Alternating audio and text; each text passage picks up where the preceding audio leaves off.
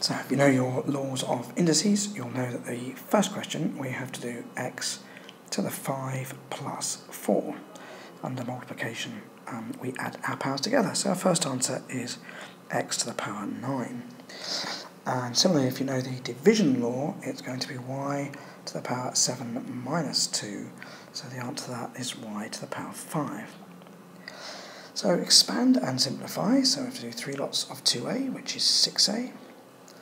3 lots of 5, which is 15. 5a plus 5a. And 5 times minus 2 is minus 10. So that's the expand part. Bring together your a's and you have 11a. And then it's 15 minus 10, which is 5. 2 marks for expanding and simplifying. So a straightforward sort of 2 linear brackets, because it's going to give you sort of a quadratic expression. You should realise you're going to get y squared.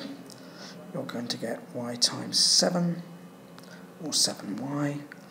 Then you're going to get 5y. I'll draw that for you there. It's not come out very well, is it? Let's try again. So the 5 times the y, 5y. It could do it quicker than this, but I'll just take you through. And then 5 7's 35. Now once it's simplified, so you need to bring together the y's. So 7y and 5y is 12y plus 35. So for part E, we've got to factorise p squared minus 6p plus 8. So you should realise then that to have a minus in the middle and a plus at the end can only come from 2 minuses in the middle. You need to get 2 numbers that combine to give you 8 when they're multiplied. So these 2 numbers, a times b equals 8. And when they're put together, they give you minus 6.